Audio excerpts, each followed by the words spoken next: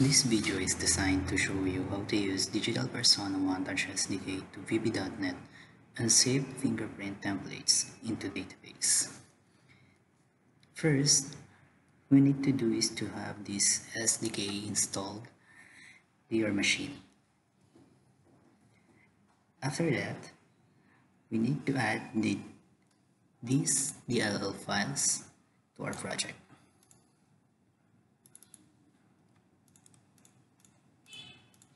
As you can see here, I've already added these DLL files to my project. Next, I'm gonna show you my database.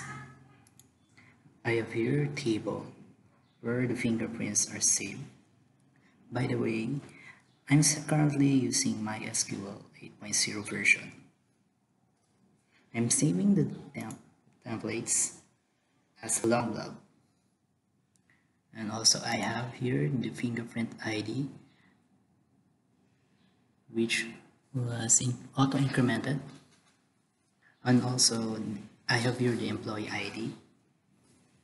In order to save a multiple fingerprint templates of one employee ID or employee record.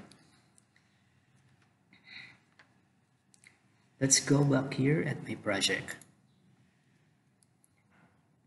I have here three forms: the menu and the capturer form, which is the form 1. So here's my design for the form 1. I have here the picture box named pbox thumb, and also the text box txt status, and also the txt count where the samples needed or the count of the samples needed will display. And also I have here the save button and then the close button. So let's go here at the menu. So I have here two buttons: the enrollment and the process, and the verification. So here, when I click the enrollment, the process will set to enrollment.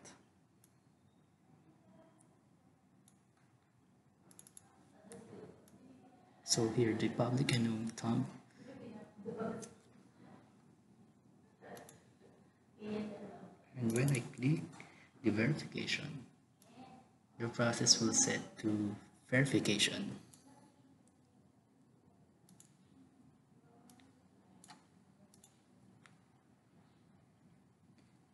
Let's go to the form 1 and where the capture and the process takes place.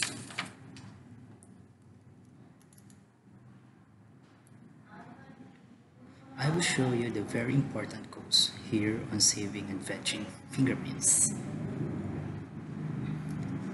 So I have here the implements DPFP capture event handler, which produce these events. So like here the on reader connect, on reader disconnect, and so on. And also I have here the events like this private event on template,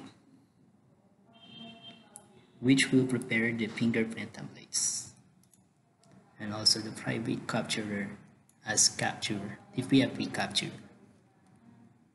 and also the private enroller as DPFP processing enrollment. Next one is I initialize the capturer and enrollment process here.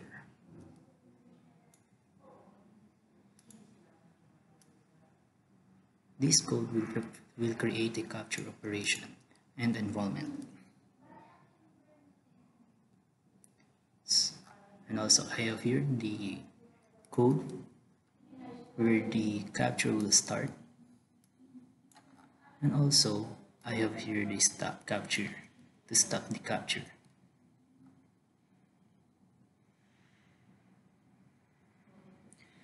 So the next one, as you can see here, I have several events for this scanner, like this one on reader connect, on reader disconnect.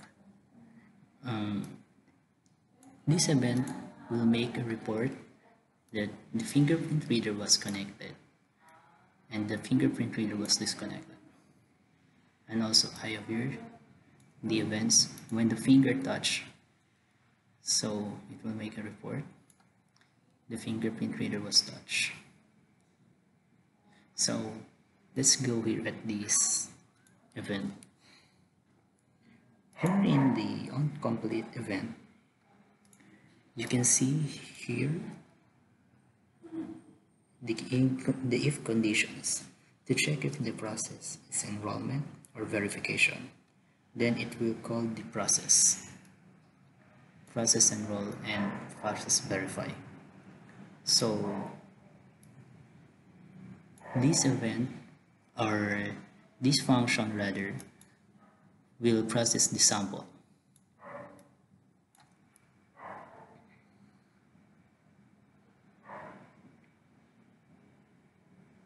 So the next one here, I have here the functions where the samples were converted into bitmap, and also the bitmap will draw into our picture box. So here,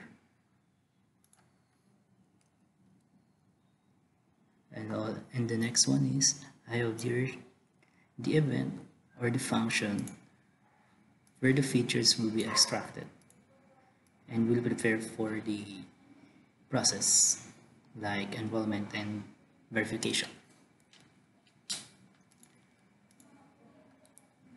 So let's go here at the process. So this sub will create a process enroll. So here it will draw the sample into our picture box, and then the feature will be prepared for the enrollment. So here we have a select case. So if the status is ready, it will stop the capturing and prepare the template to be saved in our database. And also we have here, if the status is filled, so it will stop the capture and restart the capture. So the next one is the verify process. So we also have here the draw picture, and also we have here the features verify, which the extracted features we prepare for the verification.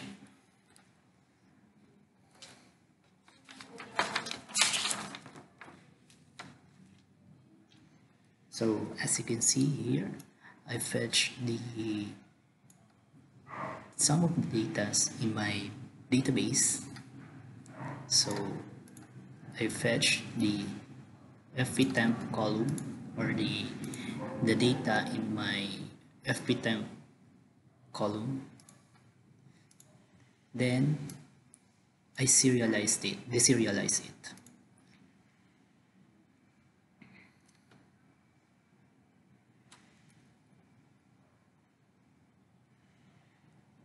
So as you can see here, after fetching the data and deserializing it, it will, these samples, this sample here and the save temp will prepare for the verification.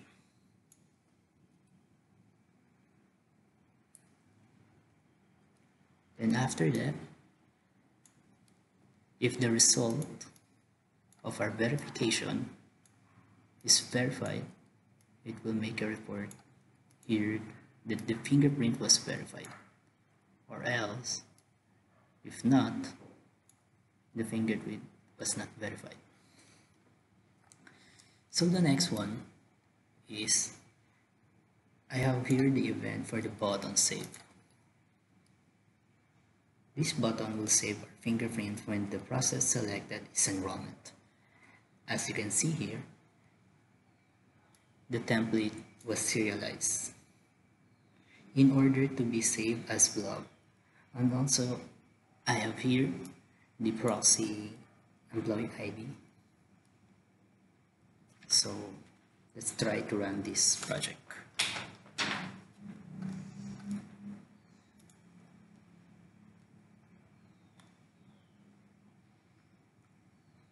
So I will show you the enrollment. So as you can see here, the fingerprint reader was connected. And the samples needed is 4. So let's try to scan our finger, my left thumb. As you can see here, when I touch the fingerprint scanner, it will draw my fingerprint into a picture box. So the scan samples remaining is 3. Let's proceed. So here, when the samples are completed,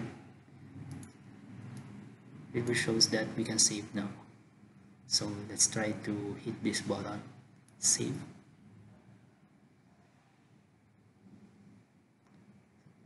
So the fingerprint template is saved successfully.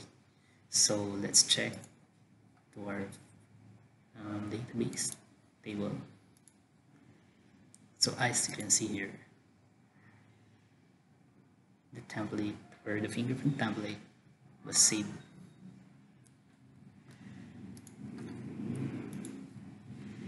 So let's proceed to the verification. So here I scan my finger. It shows that the fingerprint was verified. Since we have a fingerprint template here that I saved,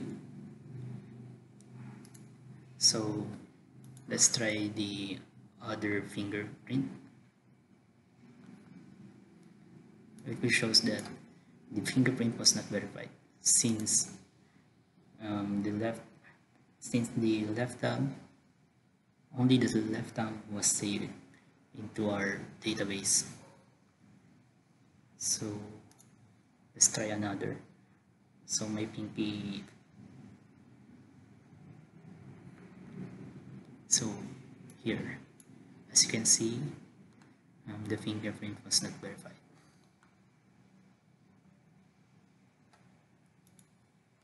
So that's it. So thank you for watching.